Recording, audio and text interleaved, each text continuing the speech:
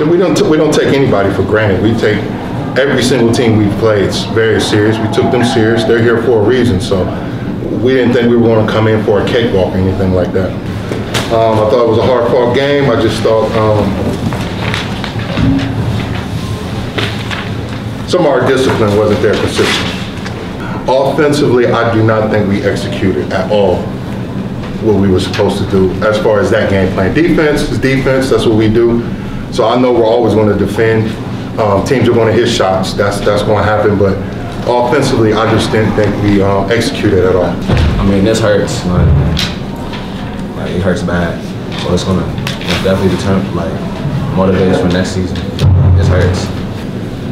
I can't fault them. You know, at the end of the day, they've been through a lot this year. They fought.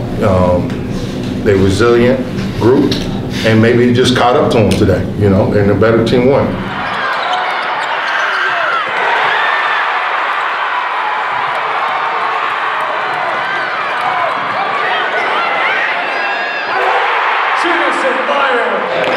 I think the confidence to be able to go out on the floor and play against a team like Richmond Heights, it started a long time ago, 3 years ago, but really Monday, getting ready for them. Once you give the kids all the information that they need, it gives them the confidence.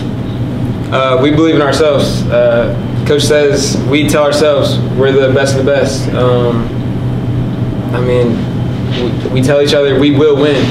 Don't ever think we're gonna be trailing in the game. Always tell yourself, always imagine you're one up in the game.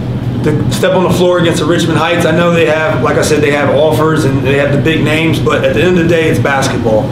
So it's how 5 guys work together and how 5 guys defend, how 5 guys rebound. And we felt like we were the better defensive team, better rebounding team, and we were going to take care of the ball against their pressure.